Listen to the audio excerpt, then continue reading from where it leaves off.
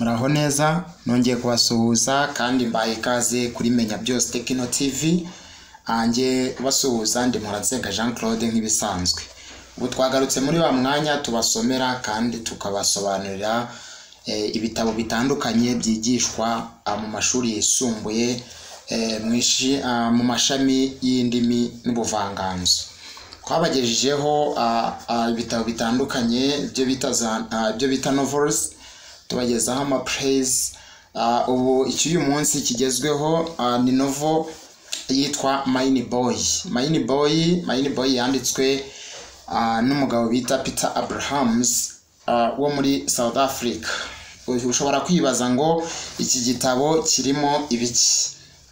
Igitabo kirimo inkuru ivuga ku muntu bita Zuma ari we mukinankuru mukuru uri muri iki gitabo. Hanyuma turaza kumva ese byagenze gute, turaza kubonamo n'abandi bakina nkuru. Icyo ngusaba no gukora subscribe kugira ngo inkuru zose tujya tukugezaho tujya dushyira kuri Menya Byose Techno TV zijye zihita zikugeraho ako kanya tukizishyiraho. Mbaye ikaze mu isomo ryacu ry'uyu munsi. Ka dutangire turebere hamwe incamake y'iyi novel yitwa Mine Boy yanditswe na Peter Abrahams. Summary of this book. This book, Mine Boy, opens with Zuma arriving in the impoverished and mostly black Johannesburg slum of Malay Camp. Baratubwira ngo iki gitabo Mine Boy dutangira ku mugabo bita Zuma wari ugeze mu gace kari gakenye cyane kandi kari kiganjemo abirabura mu gace ko muri Afrika y'Epfo ko hitwa Malay Camp ho muri Johannesburg cyangwa se Johannesburg. Hanyuma hano wenda ijambo no gusobanurira harimo ijambo ngo impoverished bivuga ngo impoverished region, ubwo bivuze agace gakennye. Impoverished byanditswe na I, ma, na pa, na o, na va, na e, na rangufi, na i, na sa, na ha, na e, na da.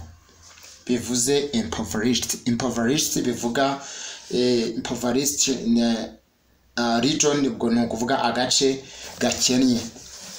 Hano nyine nkuko ndababwiye ngo iyi novel itangira batubwira umuntu bita Zuma, musore ukiri muto bitaga Zuma wari ugeze mu gace gakennye kiganjemo abirabura ko muri Afrika y'Epfo muri Johannesburg kitwa Malay Camp.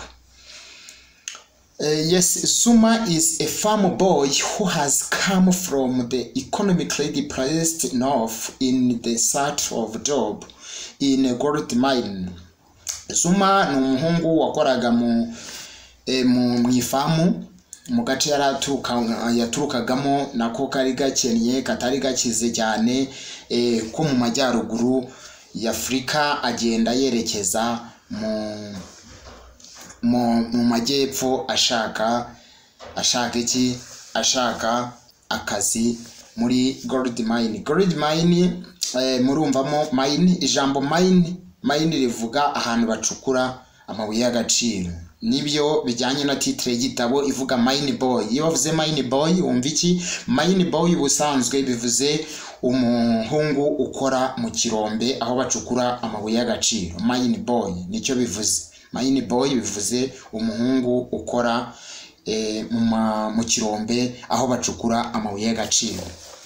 Hanyuma baratubwira ngo uyu Mine Boy ubwo uri muri iyi novel uze kumukurikira turaza kumwumva nawe urahita wiyumvisha uwo ari we. Baratubwiye ngo uyu muhungu Zuma yavuye mu gace gakennye ho mu majyaruguru ya Afrika agenda yerekeza mu majyepfo y'Afrika muri Johannesburg aho bita muri Malay Camp ashaka akazi aho bacukuraga amabuye y'agaciro. Ubwo niho twise gold mine ubwo ni aho bacukuraga zahabu. With no money and nowhere to stay, bitewe naho nuko nta mafaranga yari afite, nta cyo kurya, nta naho yari kuba. Zuma is taken in by Leah, a nearest beer seller. Zuma yaje kwakirwa neza, yakirwa n'umugore bita Leah wari usanzwe ucuruza inzoga mu buryo butemewe n'amategeko. Inzoga zitemewe n'amategeko nizo twise illicit beer cyangwa se illegal beer. Illegal beer, illicit biyandikwa na I na R ebyiri ndende na I na C na I na T. I R ebyiri ndende na I na C na I na T bivuga ikintu kitemewe. Mu yandi magambo tuvuga illegal. Ubwo twavuga ngo Leah was illegal beer seller cyangwa se illicit beer seller. Yacuruzaga inzoga ariko zitemewe n'amategeko. At Leah's uyu muhungu Zuma akigera kwa Leah, at Leah's kwa Leah, Zuma meets Daddy, Mapranka, Joseph and Tratra, all of whom confuse him with their drunkenness, violence and apparent lack of belief. Uyu muhungu akigera kwa Leah yaje kuhasanga abantu bakurikira, harimo Daddy, hakazamo uwo bita Mapranka, hakaza Joseph, hakaza Tratra. Bose bavuga ko bamwitiranyije kubera ko bari banyweye basinze, kubera urugomo bagiraga nuko batizeraga, hanyuma batangira kumugirira nabi. Yes, hari ijambo dukoresheje, ijambo to confuse. To confuse ni ukwitiranya ibintu. To confuse cyangwa se kuba utasobanukirwa ikintu. To confuse someone ni ukwitiranya umuntu. Yes, and the drunkenness, to confuse, mwabyumvise byandikwa na C na O na N na F na U na S na E. Ni C na O na N na F na U na S na E. To confuse, kwitiranya, confondre. Mu gifaransa tuvuga confondre. Yes. Hano tuvuze irindi jambo drunkenness ubwo bivuze ubusinzi. Drunkenness byandikwa na D na R na U na N na K na E na N ebyiri na E na S ebyiri inyuma. Ni D na L ngufi na U na N na K na E na N ebyiri na E na S ebyiri inyuma bivuze ubusinzi. Hanyuma violence ubwo bivuze urugomo. Violent. Iyo bavuze violent person ni umuntu uba uri umugome, ukora ibintu biri mu bugome. Violence. Yes. In exchange for the room and the food, Leah expects Zuma to use his considerable size and strength to assist her. Bitewe nuko uyu mugore Leah yabonaga Zuma ari umuntu w'umunyabigango ufite umubiri umeze neza, yamuhaye icyumba amuhamo n'ibyo kurya, kuko yari yizeye neza ko uyu muhungu ashobora kuzajya amufasha gukora bwa bucuruzi bwe yakoraga bwo gucuruza inzoga zitemewe. Ageze aho baratubwira ngo Zuma is confused by her kindness but appreciates that she takes a shine to him. Yes, Zuma byaramurenze, yumva yishimiye ukuntu uyu mugore amwakiriye, areba ubugwaneza ubwo nibwo twise kindness. Yes, yareba uburyo uyu mugore yaramwakiriye, yumva biramushimishije cyane. Zuma wakes up to discover that two women are fighting. Zuma yaragiye arabanza araryama, ariko yaje gukanguruka yumva abantu bari kurwana. In front of Leah's while a cloud watches eagerly. Zuma wakes up. To wake bivuga gukanguka. To wake gukanguka wari uryamye. To wake up. To wake ubwo ni wa na a na ka na e. Up. Hirya ubwo hariho up. To wake up. Gukanguka wari uryamye. Yes, Zuma wakes up to discover that two women are fighting out in front of layers while a cloud watches eagerly. Hanyuma rero bakatubwira ngo uyu Zuma yaje gukanguka yararyamye aza gukangurwa n'urusaku rw'abagore babiri barimo barwanira hanze kwa Leya aho nyine yarari hanyuma mu gihe abantu benshi bari baje bateranye aho ngaho bari kureba abo bagore bari kurwana. Hari imbaga y'abantu tuyita cloud ubwo byandikwa na cha na la ngufi na o na wa na da. A cloud bivuga imbaga y'abantu. La foule mu gifaransa, la foule. Yes, hanyuma bakatubwira ngo Leya breaks up the fight and takes the injured woman to her house to rest. Leya rero yaje kugira gute? Leya niwe waje kuhagoboka, arasohoka abona abo bantu bari kurwanira iwe, aza kugira gute?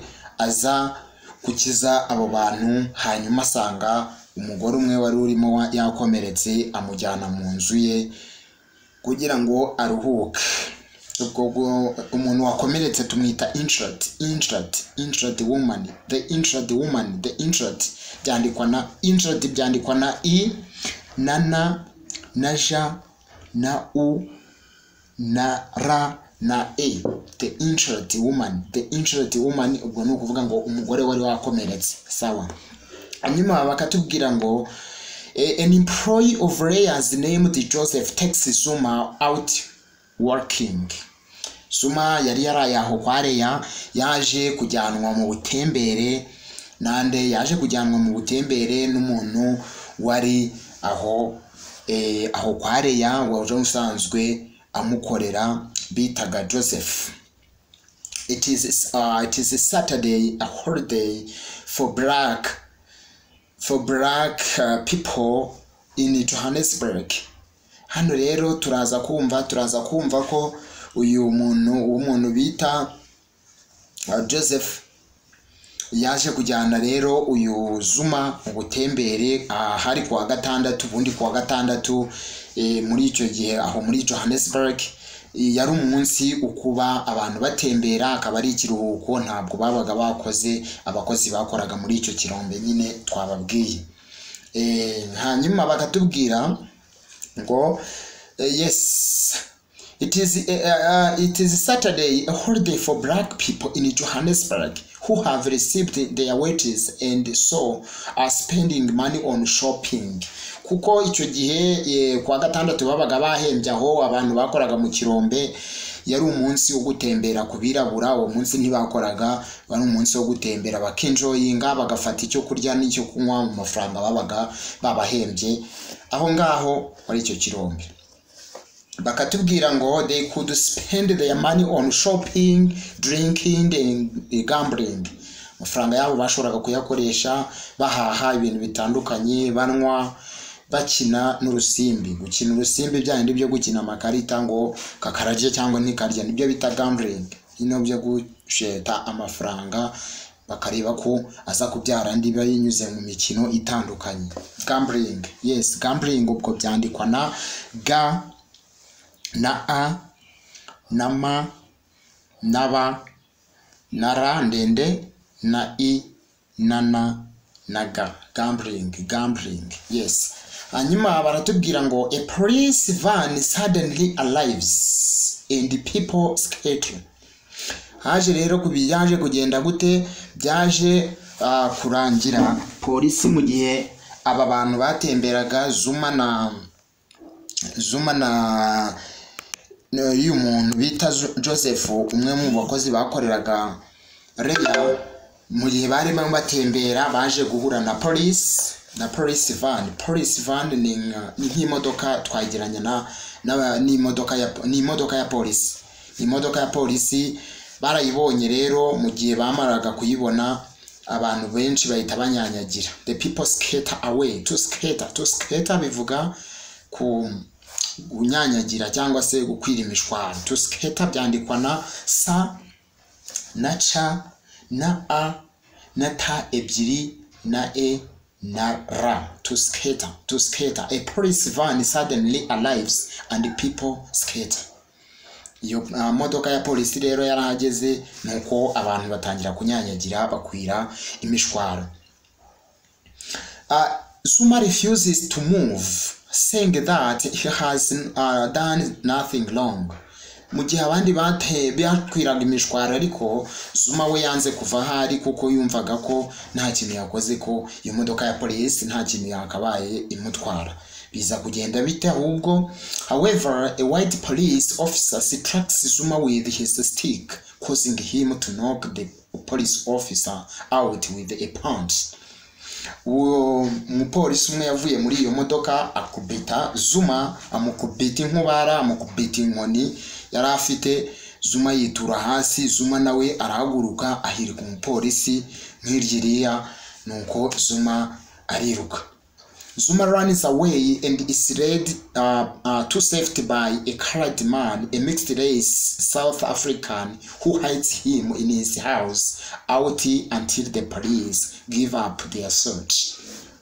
Zuma rero akimara kwiruka, akimara guhirika umupolisi akiruka, yahise ahungira hehe. Yaje guhungira ku muntu twakwita mixed race ni nk'umumetisi cyangwa se umuntu wari umwirabura akaba n'umuzungu. Yes, mwirabura akaba n'umuzungu. Ubwo yari afite yakomokaga ku babyeyi, umubyeyi umwe yari umuzungu undi ari umwirabura. Ubwo niwe twise a mixed race bivuze umumetisi, umuntu ufite uruhu rw'abazungu nanone ubukomoka ku mwirabura cyangwa umwe n'umuzungu umwe mu babyeyi be aba ari umwirabura cyangwa se undi akaba umuzungu. Yes.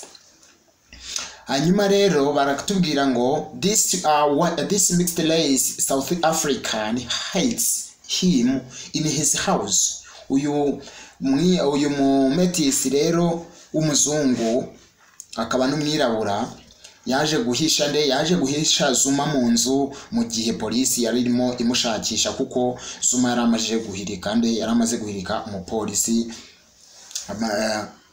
cya gihe yaraje akamukubita. Hanyuma polisi irashakisha hose ntibabasha kubona aho Zuma ari. Byaje kugenda bite? Zuma returns to Malay camp later that day. Zuma byaje kurangira polisi mushakishije imubuze, iragenda. Imaze kugenda Zuma nawe abona kuza gutaha. Mu gihe yaratashye ku munsi ukurikiyeho, Joseph and Leah are relieved but they caution him to run in the future. Nuko bano Joseph na Leah bariruhukije kuko babonaga uyu Zuma agarutse mu rugo. Bari bazi ko byanze kunze polisi yamujyanye, ariko baramwihanangiriza bamubwira ko ubutaha najya abona polisi azajya ahita yiruka. Nibyo batubwiye ngo they caution him to run in the future. Baramwihanangirije baramubwira ngo agomba kuzajya yiruka mu gihe ikindi gihe nabona polisi. Leah takes Zuma for a work. Leah noneho uwo munsi yumva yishimiye Zuma ko yagarutse mu gihe yaramaze atari mu rugo. Hanyuma aramwishimira amujyana gutembera. Leah takes Zuma for a work and he witnesses her give a black police and bribe to keep her update about planned rates of beer sellers.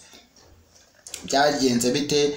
Leah mu gihe yamujyanaga yamubwiye ibijyanye nuko polisi ibiri kumushakisha kubera ubucuruzi nyine yakoraga butemewe n'amategeko. Buno twababwiye ko yacuruzaga inzoga zitemewe. illegal beer selling ubwo n'ubucuruzi bw'inzoga butemewe.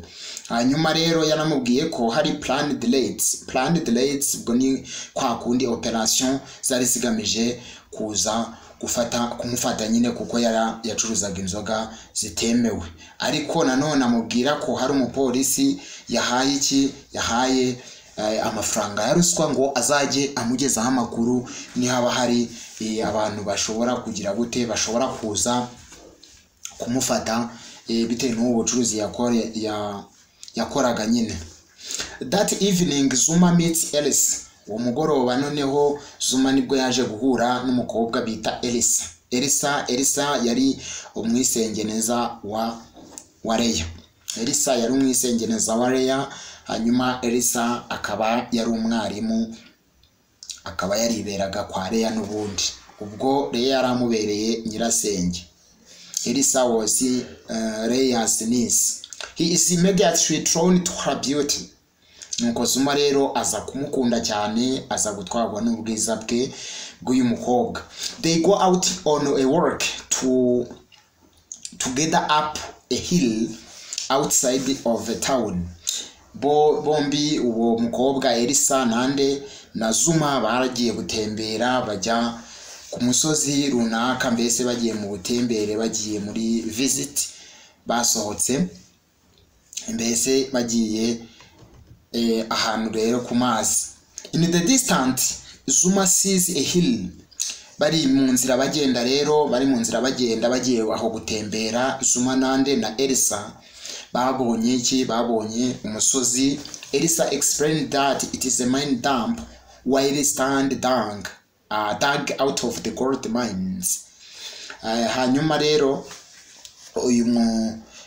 uyu Zuma yaje gusobanurira Elisa yaje gusobanurira Zuma ko hari ahantu araho abantu bacukura amabuye y'agaciro hafi aho ngaho bacukuramo zahabu. Hanyuma aramuvuga Zuma attempts to kiss her. Mu gihe baraho rero bageze aho kuri uwo musozi, Zuma attempts to kiss her. Zuma yagerageje kwiyegereza Leya kugira ngo amusome. Hanyuma Zuma yagerageje kwiyegereza Elisa ngo amusome, ariko Elisa aramusunika agwa nk'iririya yanga ko amusoma. Leaving Zuma confused and angry, ahubwo ahitamo kumusiga aho hantu bari batembereye umukobwa. Elisa ahita yitahira.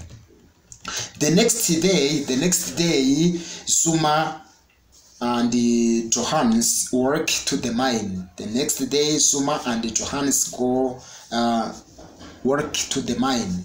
Umunsi ukurikiraho rero Zuma yaje kugira gute, yaje gutemberana noneho nande yaje gutemberana n'uwo bita Johannes. Bajya hehe? Bajyaho baracukuraga amabuye y'agaciro hahandi Zuma yakoraga, where Johannes can get him a job. Zuma rero yamujyanyeyo.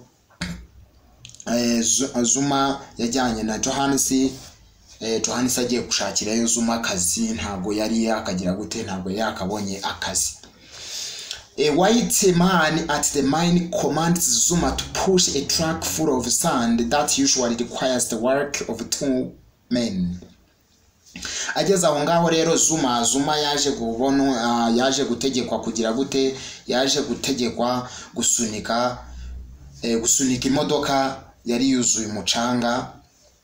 Ubundi sanzwe isunikwa n'abantu babiri, we baramutegeka ngo nayisunika ari umwe, barebe ko afite imbaraga ko azashobora akazi koko.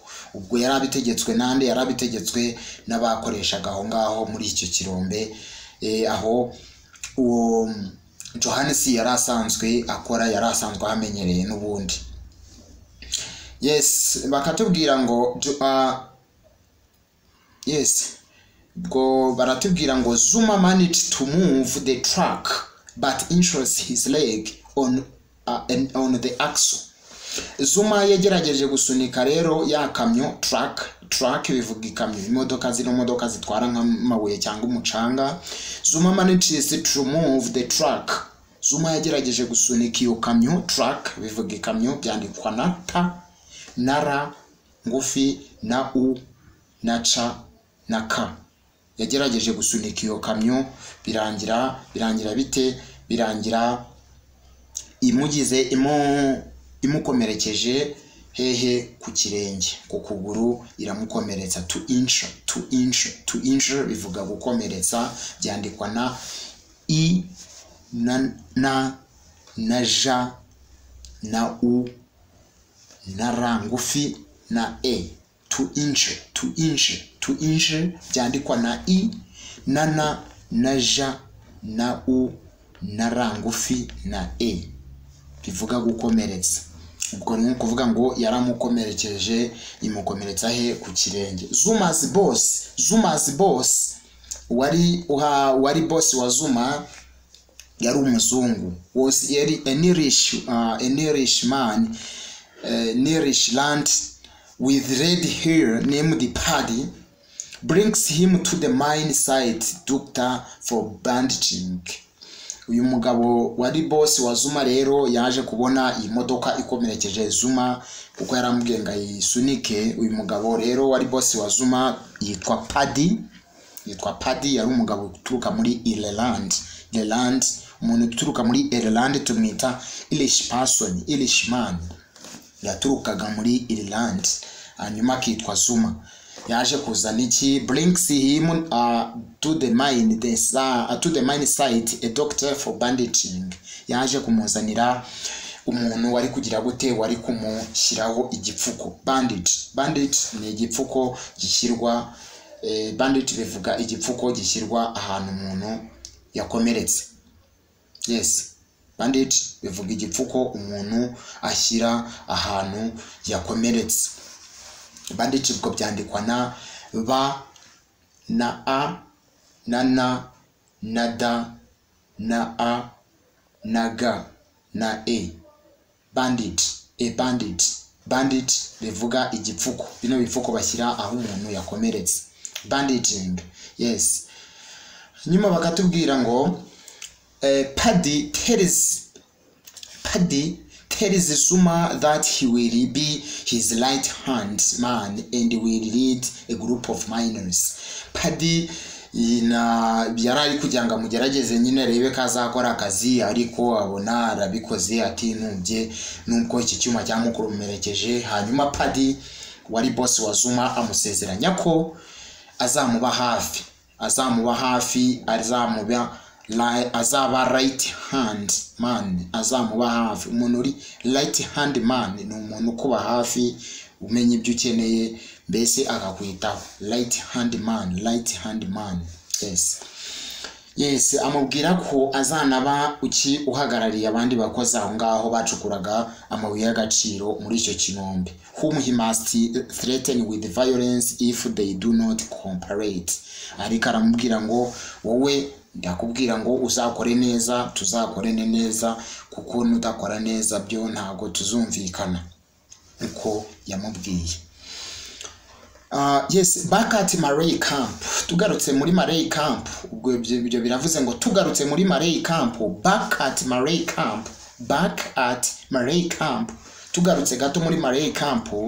Zuma finds Elisa has brought another man home, a fellow teacher who dresses and speaks like a white man. Uyu bise Zuma yaje kugera muri Marey camp, asanga wa mukobwa yigeze gukundana nawe witwa Elisa. Muramwibuka wari mu isengenezo wa Leya.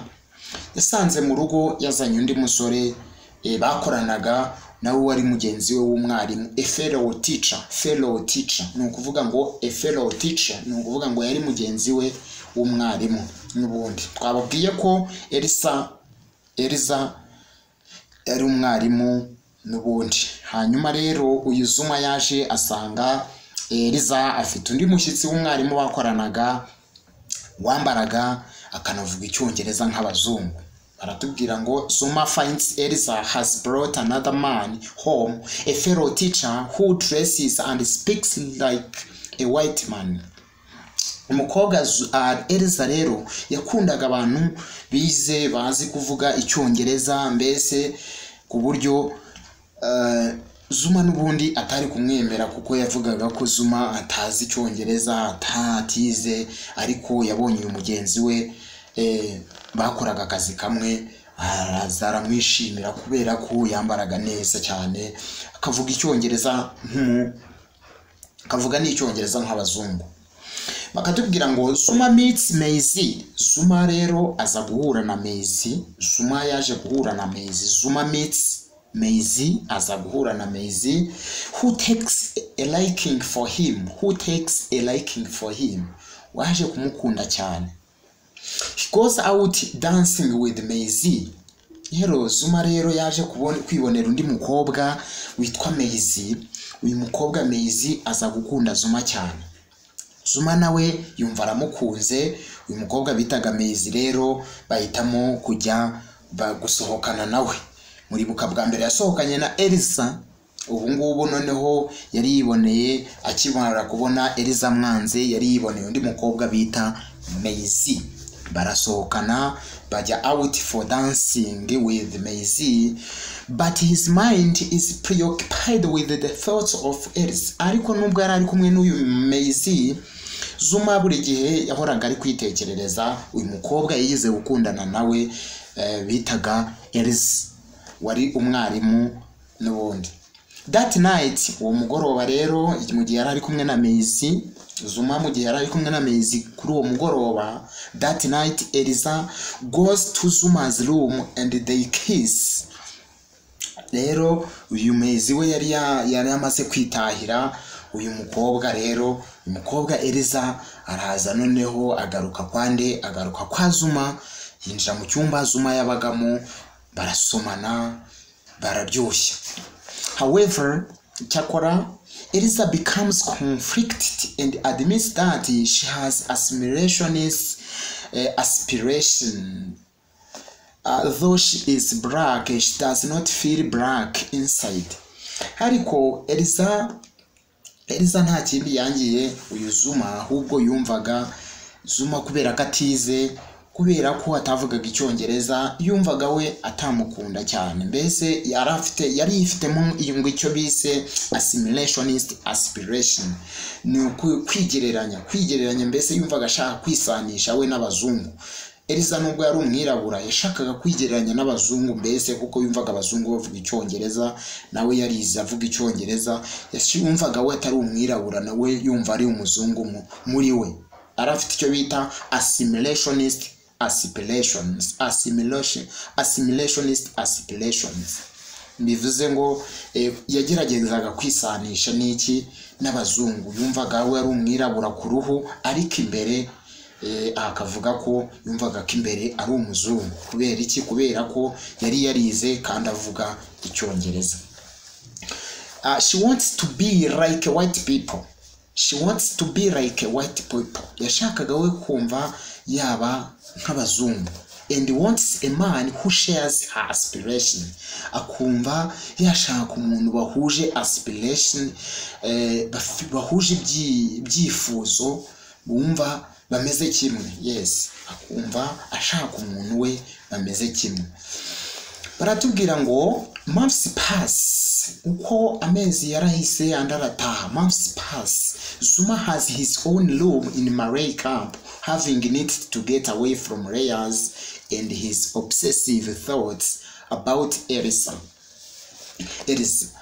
Hanyuma bakatubwira ngo Zuma rero yaje kuva hariya kwa Reya yabaga, aragenda ahitamo kujya gushaka akageto ahantu azajya gucumbika, kuko yumvaga atagomba kuba hehe, atagomba gukomeza kuba kwa Reya, ahubwo agomba kugira gute, kujya ahantu akikodeshereza hanyuma akabayo. Ariko rero muri gihe yabagaho ngaho rero, Zuma has his own room and having needed to get away from Reyes and his obsessive thoughts about Elsa. Impamvu yavuye kwa Reya, yumvaga adashaka kuzajya abona Elsa cyane kuko Elsa atamukundaga kandi yari yaramwangiye kubaba inshuti. One night he meets his boss Paddy and his girlfriend D. Umunsi umwe rero uyu Zuma yaje guhura na boss we twavuze ko yitwaga Paddy n'umugore we, ubwo n'umugore wa boss we, umugore wa Paddy yitwaga D. Hanyuma bahurira he? Bahuriye ku muhanda, Zuma arimo agenda nabo batembera. They invite him to dinner.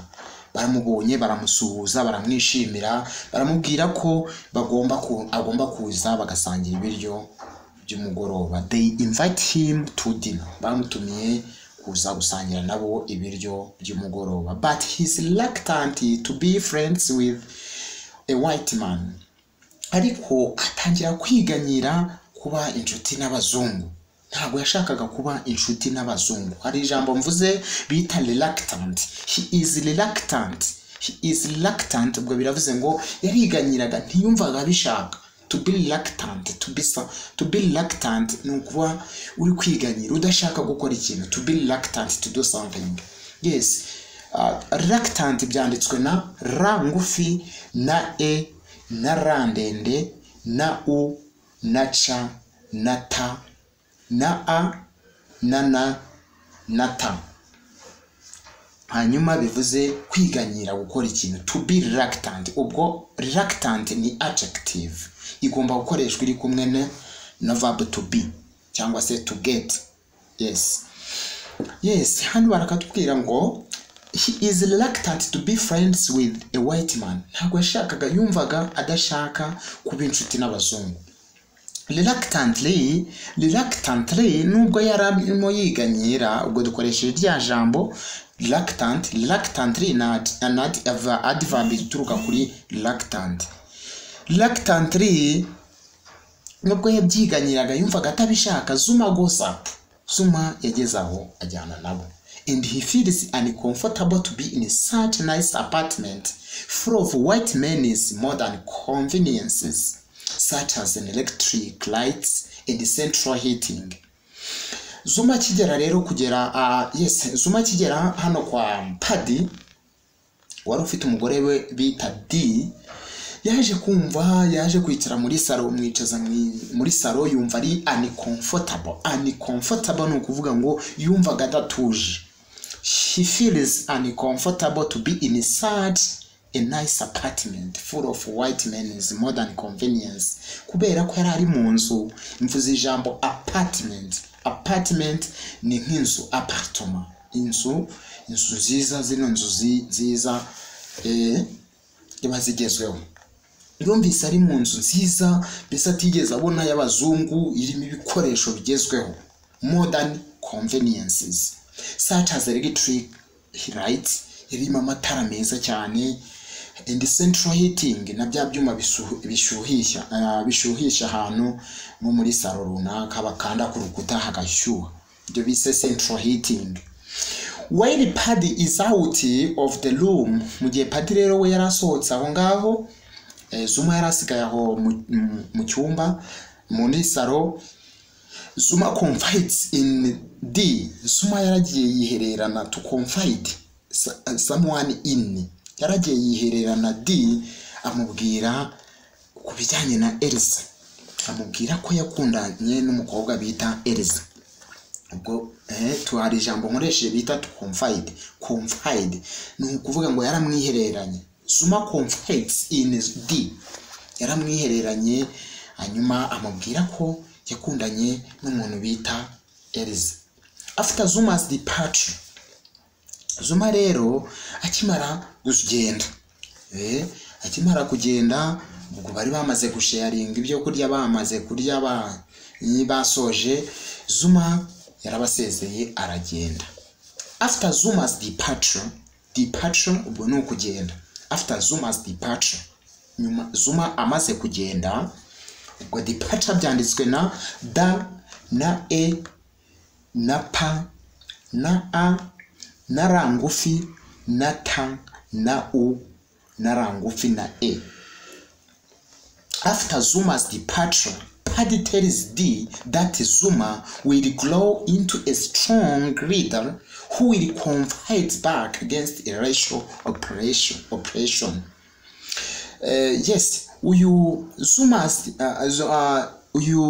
Zuma akimara kugenda niko nanyibabwiye Paddy yabwiye D umugore we ko Zuma ashobora kuzavamo umuntu ukomeye w'umuyobozi kandi uzagira ikintu ageraho, ariko akaba ashobora kuzarwanya iki ibijyanye n'akarengane gakorerwa abirabura. Akarengane gakorerwa abirabura, racial oppression, ikandamizwa ryakorerwaga abirabura. Mwibuke muri Afrika y'Epfo habagaho icyo bitaga apartheid. Iyi novel yanditswe mu gihe cya apartheid, yandikwa n'uyu mugabo Peter Abrahams, ashaka kurifaringa ku oppression cyangwa se kwikandamizwa abirabura bakorerwaga, ivangura ruhu abirabura bakorerwaga muri Afrika y'Epfo. Apartheid nibyo bivuze, ni ivangura ruhu ryakorerwaga abirabura bo muri Afrika y'Epfo. Muribuka ko ari ryo mugabo bita Nelson Mandela yarwanyije muri Afrika y'Epfo. Nakatubwira ngo but D feels differently, ariko D we yumvaga atari kabyumva. She speaks of Zuma as though she is not fully human. D umugore wa Paddy we yumvaga uyu mugabo ibyo ngibyo atazabishobora, ko uyu bese yamufata nkaho ari umuntu utuzuye. Bari kuvuga ngo she speaks of Zuma as though she is not fully human. Yamufataga nk'umuntu utuzuye ufite some pieces of mind abura mbese ku buryo atazavamo umuntu ukazishobora kuzagira gute kuzarwanya ihohoterwa rikorerwa abirabura aho ngaho muri Afrika y'Epfo. One night Zuma returns to Leah's place. Umunsi umwe rero Zuma yaraje aza gusura Leah hahandi yabaga nk'ibisanzwe, where she and Elsa confessed their love for one another before having sex. Nuko rero Zuma arongera ahura na Elsa, barasuhuzanya barishimana cyane, mbese biyumvanyemo cyane, bahita baranaryamana. Zuma falls asleep happy. Zuma arasinzira, amaze gusinzira, but in the morning Elsa is called and tells him that the night before was a mistake. Baraje bararyamana, Zuma na Elsa yaje gusura Leah. Zuma bwo yari yaje gusura Leah, ararana na Elsa, bararyamana. Bukeye mu gitondo Zuma yumva Elsa yumva arakonje cyane, abwira Zuma ko ijoro ryakeye baraye bakoze amakosa.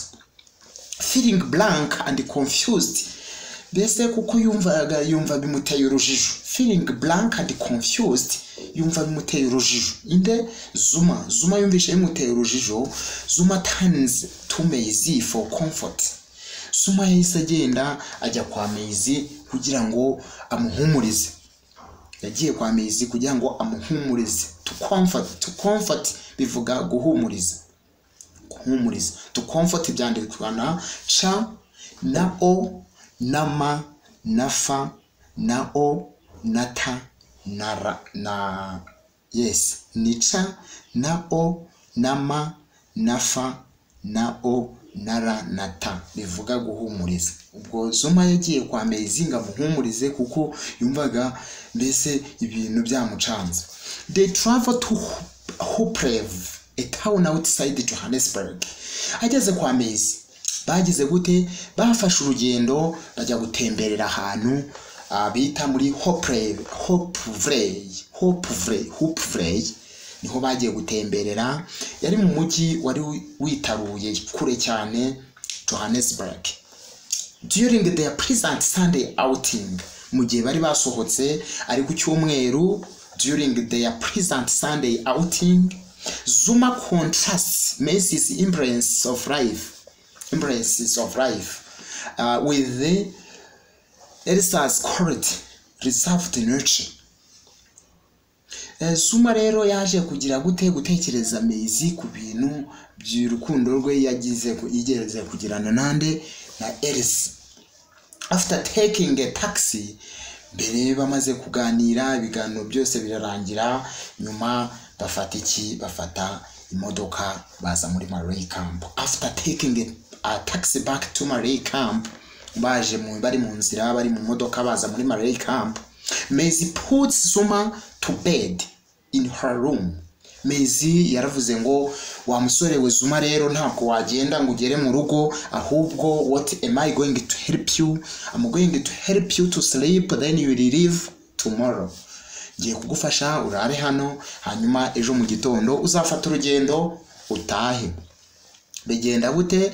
Uyu Zuma yaraye kwande, byarangiye araye kwa Maisie. Mwibuke Maisie aho yabaga ntabwo hari iwabo, ahubwo hari aho yakoraga akazi. Ubwo niho Zuma yaraye, where she works as a maid. Aha uyu mukobwa Maisie yahakoraga nk'umukozi wo mu rugo. Biza kugenda gute rero? Maisie wakes Zuma very early in the morning and he leaves for the work. Maisie rero bwarakeye mugabwibwi kakare akangura Zuma kuko yari yaraye aho ngaho yakoraga kugira ngo ajye mu kazi hahandi yarasanzwe akora Zuma muri gold mine, kuko yarashinzwe abakozi muri Marley camp akora muri gold mine. Yes, Johannes tells him that Dradra is informing on Leia to the police, and Paddy informs Zuma that their crew will be on shift for a month. Byagenze bite? Dradra yaje kubwira Leia ko police Dradra is informing on Leia to the police. Dradra yari yagiye kuri police kurega Leia ko acuruza inzoga zitemewe. Murabyibuka hejuru twabivuze, ubwo Dradra ni wa wundi Zuma yari yigeze gusanga kwande kwa Leia. Yagiye rero kurega Leia ko kuri polisi ko acuruza inzoga zitemewe. Paddy informs Zuma that their crew will be on the shift for a month. Zuma Paddy aza kubwira Zuma rero ko ari bo bantu bagomba gukora muri uko kwezi kose, kitsinda rye ari ryo rigomba kuba riri mu kazi uko kwezi kose. Zuma and Paddy notice a trickle of water compromising its structure.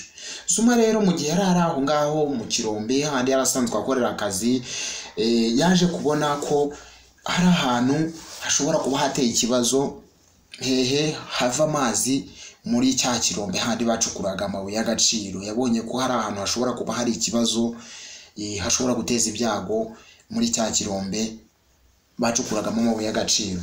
Biza kugenda bite? But an engineer inspects it and says the mine shaft is safe for a work. Hanyuma rero umuntu yaje kugira gute? Zuma kuko yari we waruhagarariye abakozi, byaje kumwanga mu nda, atumijeho umwenjeniyeri wagombaga kuza agasuzuma aho hantu akahinspectinga. To inspect ni ugusuzuma, ubwo bivuze to inspect ni I na N na S na P na E na C na T. To inspect gusuzuma. Uwo mwenjeniyeri yaraje ahasuzuma, aravuga ko iki kirombe nta kibazo, ko hari safety, hari umutekano, ko nta kibazo abantu bashobora gukomeza bagakora. Zuma notices a worker is coughing up. Nuko abakozi barakomeza barakora nta kibazo, ariko Zuma aza kubona ko hari umukozi umwe mu bakozi bari aho ngaho mu kirombe bari bagize gute. Umwe mu bakozi umwe yari arimo akorora amaraso. One of the worker was coughing up blood. Yararimo akorora amaraso. To cough bivuga gukorora. To cough byandikwa na C na O na U na G na H. Yes, to cough C na O na U na G na H bivuga gukorora. Yes, some of the workers was coughing up blood. Umukozi umwe yarari gukorora amaraso. The man explains that to keep working because he is in debt to a white man and is afraid of losing his family's property. Zuma rero yabwiye umukozi ko niba yumva arwaye kubera ko yakororaga amaraso cyane agomba kwitahira.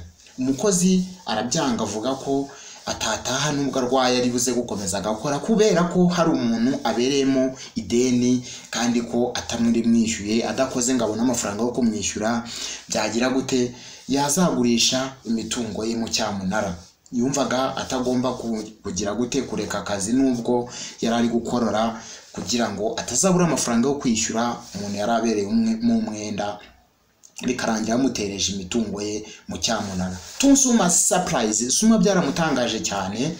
Paddy steps in and has the man assessed by the mine doctor. Tuzuma's surprise. Paddy steps in and has the man assessed by the mine doctor. Suma rero yaje kugira gute Zuma yaje kureba uwo muntu amushakira umudokiteri aramusuzuma kugira ngo arebe ko yamuvura. Bigenda bite? Having been diagnosed with a lung sickness, yasanze uwo muntu yararwaye iki? Yararwaye indwara y'ibihaha. To diagnose ni ugusuzuma umuntu umusuzuma nk'indwara runaka. To diagnose ubwo byanditswe na da na i na a na ga na na na o na sa na e. To diagnose bivuga gusuzuma umuntu bikumusuzuma nk'indwara. Yes, having been diagnosed with lung sickness, kubera ko bari bamaze kumusuzuma bagasanga arwaye indwara z'ibihaha. Lung bivuga ibihaha lung sickness ubwo ni indwara y'ibihaha. The man is entitled to a severance payout that covers his debt and the train ticket back to his family. The man rejoices, but he immediately begins coughing up more blood. Uyu mugabo rero babonye ko arwaye indwara y'ibihaha, namaze kubona ko arwaye indwara y'ibihaha, Zuma afatanyije na wa mubosi we wari umukuriye w'umuzungu twise Paddy, baramubwira ngo wa mugabo we rero itahire, reka tuguha amafaranga ugende wishyure iryo deni by'ibyo, hanyuma tugiye kuguha n'itike ugiye gutegesha inuza gari ya moshi bayita train. A train ni gari ya moshi. Train ubwo ni ta na rangufi na a na i na na. Train ticket, bamuhaye train ticket, itike ya gari ya moshi ngatahe ajye mu muryango we, hanyuma amuha n'amafaranga yavugaga ko abereyemo umuntu agomba kuzamwishyura. The man rejoices, wa mugabo arishima, but immediately begins coughing up more blood. Ariko nubwo yishimye because yatangiye kugira gute gukorora amaraso menshi. To rejoice no kwishima. To rejoice ubwo byandikwa na rangufi na e na ja na o na i na cha na e. To rejoice bivuga kwishima. After the work akazi karangiye, Zuma and Maize go to inform Leah about the tractor. Zuma na Maize bagiye kubwira makuru Leah ko Tratra yagiye kumuripotinga kuri polisi ko acuruza inzoga zitemewe. Murabyibuka ruguru ko babitubwiye. At Marai camp he runs into else. Yes, uyu Zuma agiye kwa Leah, agiye kumubwira ibijyanye na Tratra, yaje guhura nande, yaje kuibuka, yaje guhura na wa mukobwa bigeze gukundana n'ubundi inshuro ya gatatu, ari we bita Elisa, who confesses her love for him. Nuko uyu mukobwa noneho yemeza Zuma ko amukunda bidasubirwaho. Zuma is delighted and agrees to take her in as his woman. Zuma yemeza biramushimisha cyane. Zuma is delighted, ubwo biravuze ngo Zuma biramushimisha cyane. Zuma is delighted, Zuma yarishimye cyane. Delighted ubwo byandikwa na da na e na randende na i na ga na ha na ta na e na da. Delighted, to be delighted, to be happy bisobanuye na kimwe na to be happy. Zuma yarishimye cyane nuko yiyemeza kugira gute gufata uwo mukobwa akamugira umugore. Yes, Zuma is delighted and agrees to take her in as his woman. Leah throws a party. that night to celebrate the couple and give them her blessing.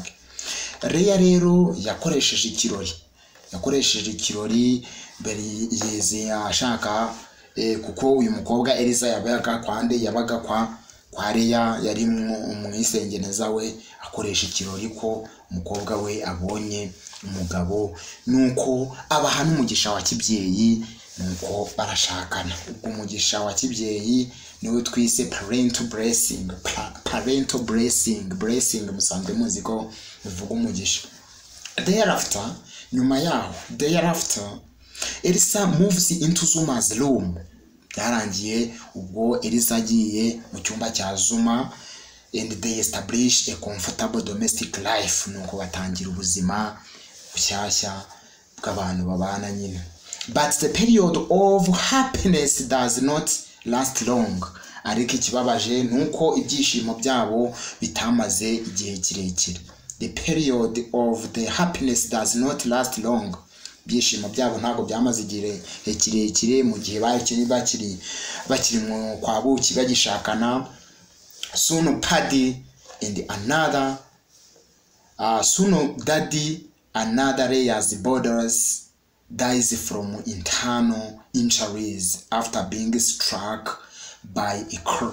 Baje kuza kubwirwa n'iki? Baje kuza kubwirwa inkuru ko hari umugabo wabaga wa mugabo wakundaga kuba ari kwa Leah yaje kwitaba Imana. Agonzwe n'iki? Agonzwe n'imodoka, ariko imodoka yari yamugonze. Anyuma ajya mu bitaro aza kwicwa n'ibikomere by'imbere mu mutima. Ibyo by'imbere mu mubiri twabyise internal injuries. To die from internal injuries. Yishwe n'ibikomere yari yarukomerekeye imbere, ariko byari byatewe n'imodoka yari yagize gute? He was struck by car. Yari yagonzwe n'imodoka. He was struck by car. Yes, Elisa does nothing to comfort Leah. Elisa ntacyo yari gukora ngo ahumurize Leah nka nyirasenge kubera ibyago yari yahuye nabyo mu gahinda ararimo, agahinda tukita grief. Elisa does nothing to comfort Leah in her grief. Elisa nta kintu yari gukora ngo ahumurize Leah mu gahinda yari afite. Grief bivuga gahinda. Grief ni ga na rangufi na i na e na f bivuga agahinda cyangwa umubabaro. And after one more night of the love making with Zuma, mu gihe bari hari hashize umunsi umwe ashakanye nande na Zuma, uyu Elisa, she leaves him in the night to take a train ride away from Malay camp, asking Maplank to deliver the news to Zuma in the morning. Uyu mukobwa yahisemo kubyuka nijoro atazuma mu buriri, nuko birangira agiye gufata gari ya moshi ayisubirira hehe? Muri Malay camp. Ava muri Malay camp aragenda abwira Maplank ko aza kubwira Zuma mu gitondo ko we yaciyeho yamusize ko atakibanye nawe. Nta wamenya ngo kubera iki yaramusize. Yes, birangira atakibanye nawe. Ubwo Leah yahise Elisa yahise atazuma mu nijoro, yarabyutse aragenda birangira yisubiriye kwa Leah. Soon after nyuma yaho gato Leah is arrested. Nyuma yaho gato nibwo Leah yaje gufatwa ajya gufungwa kubera ya makuru Dradra yari yatanze kuri polisi ko Leah acuruza inzoga zitemewe. Leah is arrested. Leah yarafashwe for being selling after a successful sting operation by local police. Kubera ko polisi yari maze iminsi ikora iki? Imukoraho iperereza ryimbitse. The tragic and confusing events led to Zuma into depression. Ibyo bintu byababaje Zuma cyane, bituma ajya mu gahinda gakabije. Agahinda gakabije niko twita depression. Ajya mu gahinda gakabije kubera ko bari bafunze Leah.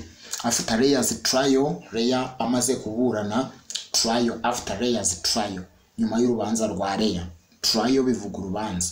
Ni ta na ra ngufi na i na o na a na ra ndende. Trial, to try, a